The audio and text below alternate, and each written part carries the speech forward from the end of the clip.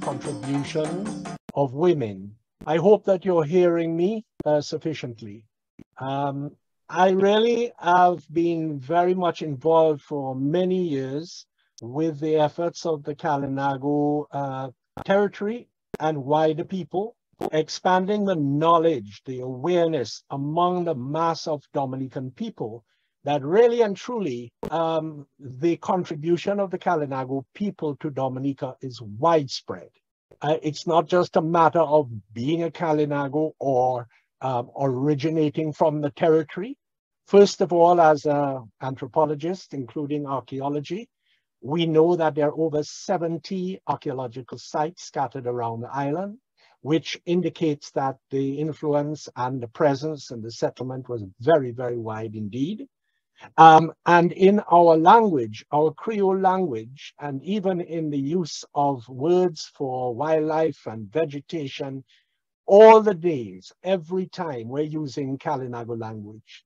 Many Dominicans don't even realize they're using it and don't talk about the place names of Waitukubuli. That is the original name of Dominica, meaning tall. Wai is tall, Tukubu is body, Li is her. The nature, the earth was always a woman.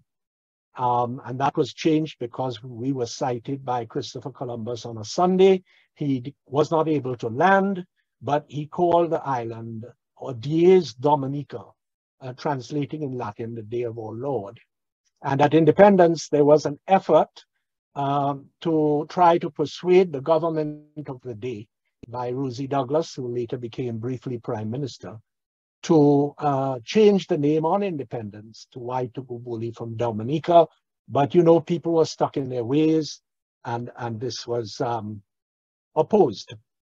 As far as the language is concerned, as I mentioned, the place names of Dominica all around the island, I think the majority of them are Kalinago names. We use them every day: Kolihu, Kalabishi, Salibia, Bataka, and Layu, Kashaku. I can just list a few of them, and these names are used every day. It's similar in a way to St. Vincent, where we will say Layu, St. Vincent says Layu. We say Bawi, and Vincentians pronounce the L's and they say Baril. So, I mean, there is this link between Yurume and Waitukubuli in this regard. And then the other thing, which is very deceptive, and people keep saying it, just today I saw on Facebook, because there was discussion about indigenous people, how many Kalinagos are left? The thing is that there was a conference in 2011 in Puerto Rico, in which they presented a paper where they had done studies in the previous years of the DNA content of Puerto Ricans. And it was 60%. And I am sure that both in St. Vincent and in Dominica, if we approached it from a DNA point of view, we would have a massive number of indigenous linked people to that. So that is another important thing to consider. And then, of course, the knowledge of the women handed down. There was a division of labor by terms of gender. And this, of course, is because of the research that we have done from mainly the 17th century. And what has been passed down, the women were very much the planters. They were the ones, because of their fertility, what was seen as being their fertile nature, during the rainy season, the women had these important parts to play in terms of medical knowledge, herbal knowledge, but also they were the ones that planted, whereas the men would prepare the land. So you had all of these interesting divisions of labor by gender. So that's one thing. And then the other thing is that more recently, my involvement really is from childhood, because both my grandparents, my grandmother and my grandfather, in those colonial days, when there was no universal suffrage, when everybody could not vote, only a limited number, they represented the territory, including the land of the northeast of Dominica. They knew all the chiefs would come and visit, and so I kind of grew up in all of that. And then particularly in the 1970s, when the real Kalinago identity movement came at the time of independence in 1978, and the demand for a special piece of legislation to protect the indigenous people. The indigenous people made this demand of the British government and of the Dominica government that they would not support independence unless there was legislation, which was called the Carib Reserve Act, passed in 1978. And now it is the Kalinago Act. And it makes quite clear, the management controls all of the matters related to the territory. We are in a better position, for instance, than what's happening in Barbuda, where, there are these councils and so, but they don't have the same teeth. And then also in the 1970s, we had our first parliamentary representative sitting in the House of Assembly from the Salabia constituency territory.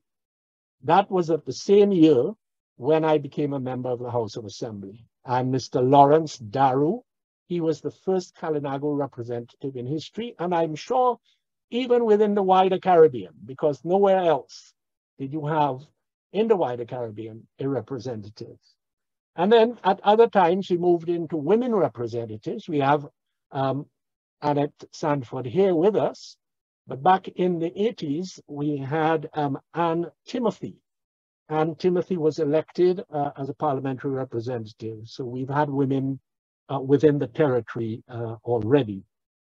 And so the 1970s really is seen as this crucible of identity, of the cultural groups, of the women who have been taking part in representing the culture, the folklore, the traditions of the territory. So in a way, it is an extremely positive experience over the past 40, 50 years because of the dynamism that has been created and continues to be created by the young people within the territory. Because as they become more and more aware over the last decades, and with the involvement of people like Senator Sanford and others, Carina Group, women who have involved themselves in agriculture, in the maintenance of, for instance, the head person managing the Kalinago Barana Aute, which is the cultural community, cultural site within the territory. All of these are indicators that women really are there in the forefront and have been. So it's a very positive background to this. I won't go into too much more detail. I just want to give the overview.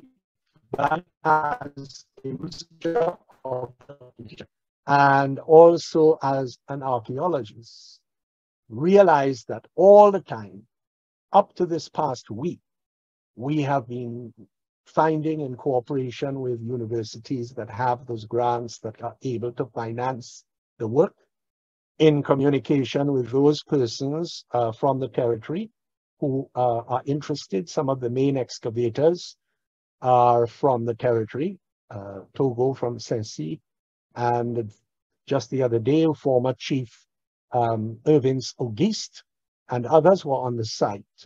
So there's a lot of cooperation going on there. There's a lot happening. But the main point is, although we focus on the territory, I think that our next step is to make the wider population of Dominica and the rest of the Caribbean aware that the Kalinago impact is far more strong than just the traditional way of looking at people and saying, oh, well, they're Kalinago, or whatever.